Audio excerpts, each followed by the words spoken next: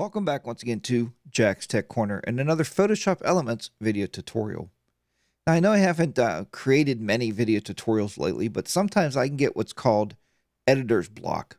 It's much like writer's block where you just don't know what to do next.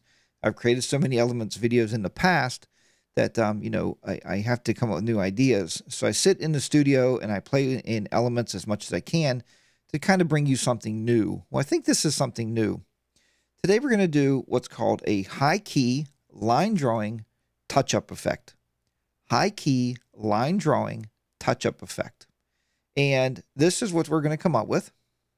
So as you can see here, we have a very high-key photo. And we have a lot of different layers, but I didn't create those layers. Because in Photoshop Elements, we know that there's a quick edit, a guided edit, and an expert mode. And if you want to learn a lot about those, if you go to jtclearning.com, you can sign up for one of my online courses and you can learn about all these great tools. Let's go ahead and get started. Let's revert this image. So we're going to revert this image back. And now we're going to go up to our tabs on the top. We're going to go to Guided Edit. The first thing we're going to do with this photograph is we're going to change it into a HighKey effect. Let's go to HighKey, and it is color. So there's our color effect. Next thing we're going to do is add a diffuse glow, and there's our little bit of a glow. Click on Done. The next thing we're going to do is just very simple. Another great guided edit is line drawing. Click on line drawing. We're going to do the pencil sketch effect. And there you go. We have a nice little pencil sketch effect going on. We're going to adjust the layer opacity. It gives it a little bit more opacity. It brings it up a little bit. And then we're going to click on levels. And levels will just kind of level it out. Now you see this is a very, very high key shot by the very blown out background, right? The very white background. Click on Done. Now a lot of people don't realize, even though you're using the guided effect tools, what we can do now is go into our expert mode. So we're going to go to expert mode. And in our expert mode, you see now that we have this, and we have those layers that we started out with when I started this tutorial. But I told you we're going to do a touch-up effect, because this is okay, and you can drop this opacity at the top here. We can bring it down and bring the bike back out. But we're not going to do that. We're going to leave that at 80% where it was. Set it there to 80. And we're going to add a layer mask onto this layer. So click on your layer mask tool, which is the little button here in the top. It's 3 buttons over above your layers. On that layer mask, now I'm using my Wacom or Wacom pen. You can use your mouse for this effect. It really doesn't matter. I just like to have a little bit more control.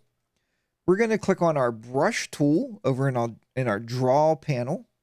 And then we're going to make sure that we have black selected in our color swatch here. Foreground color is black. And we're just going to start bringing out some detail on this bike. So I thought we would bring out the black parts of the motorcycle just to give it a little bit more depth. So all I'm doing is just, I'm painting on my layer mask with black. I'm just going over top of the seat. And again, I just like to use the Wacom board because I have a lot more control over what I'm doing. We're going to go over this seat here, the main seat of the motorcycle. And these edits are very easy to do, but it's eye-popping, right? When you hang this photograph up in your house, people can come in and say, "Wow, that's a pretty amazing photo." And they may not know how you did it. You say, I used a special lens or whatever you want to tell them. Use special lighting gear, whatever. Really, we just learned how to manipulate our editor to make it work better. I thought I would do the saddlebag, or at least the top of the saddlebag here, to bring that out a little bit on this one side here. This image is courtesy of, online images. I appreciate folks taking pictures there and post them online. Gives me something to use to play with when I play with my edits.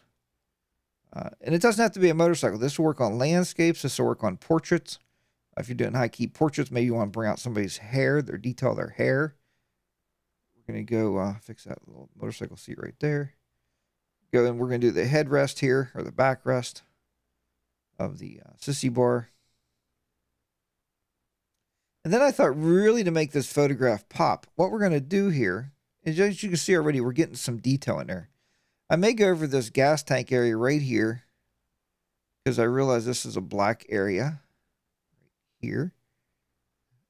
Not the whole gas tank, just the center of it. Again, I'm just pulling detail out using a layer mask. So layer masks are powerful, folks. I mean, they're really, really powerful to use a layer mask. So we'll pull that detail out. And then the last thing we're going to pull out here is the rubber on the tires. I don't really want the metal, but I do want the rubber of the tires. So I'm going to go here and just go over the tires. And for the sake of time there, I'm not being perfect. I'm not coloring with inside the lines, but, we are pulling some detail out there of those tires. Again, I'm just I'm just kind of outlining it. Use your left and right bracket keys always to change your brush size, even if you're using a Wacom tablet. Many people don't realize that. They're like, Jack, I'm using a Wacom pad. How do I adjust my brush sizes? The same way you always do. Left and right bracket keys on your keyboard. And we'll go across the rim here on the outside of the rim. So again, we're just painting with black, because when you paint on black on a layer mask, on a white layer mask, you reveal.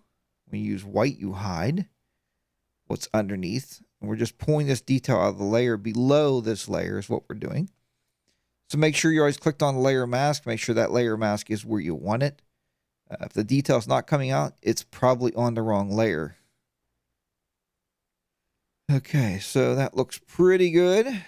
That detail's pretty good there. It looks good. We're pulling out a lot of the detail there. There we go. We're going to go back over to the back tire. And I'm just going to do the same thing on the back tire. I'm going to come around the rim here. Again, this is a HighKey line drawing detail effect. HighKey line drawing detail. So the picture don't even have to be HighKey original. You don't have to take the HighKey. You could photograph people in HighKey, but you don't have to. You can use your tools and create HighKey effects, and that's what you want to do. So, and if you're doing this as a portrait, remember you can do this as a hair. We can do this as landscape photos. Just pull out any detail you want of your photograph and give it a little bit more pop, a little pizzazz, as I always say. And don't overdo it. Only pull the detail where you may want to have detail. Let's see here. If this is and let's see if you don't get some detail, or if you don't have certain detail. If you're getting too much detail, like these straps are pretty nice. If we make a mistake, just switch over. You can do that just by simply, I believe it's the X key. So if you hit the X key on your keyboard, we can paint with white, and we can maybe take that out. We don't like that. Just go over it and remove it off those straps. Remove the black. Maybe you don't like it, so you want to take it off of there. That's when we're painting with white. And you use the keyboard command X to do that. So there you go. There's some very popping detail of that motorcycle now. It's a very high-key shot, but we brought some detail back out just by simply using a layer mask. Folks, I hope you've enjoyed all my video tutorials on Photoshop Elements, and I hope you continue to enjoy those. And I want you to practice this stuff. If you're on our Facebook group is Jack's Tech Corner. Do a HighKey edit and post it to the Facebook group. We love to look at your work, and we love to see details. So I hope you come back often. I hope you subscribe to my channel. And once again, don't forget to go to jtclearning.com and sign up for one of the Photoshop Elements video tutorial courses. Once you sign up, you're a member for life. So don't worry, I only got 5 days to finish this. The videos are there. There's 50 videos that teach you all these great tools, all the quick edits and guided edits, and you'll learn how to do that. And then you can use those tools to their fullest. Folks, thank you so much once again for joining me here at Jack's Tech Corner for another Photoshop Elements video tutorial. Have a great day. Keep those shutters clicking. Keep your editors editing, and I'll see you back here next time. Bye for now.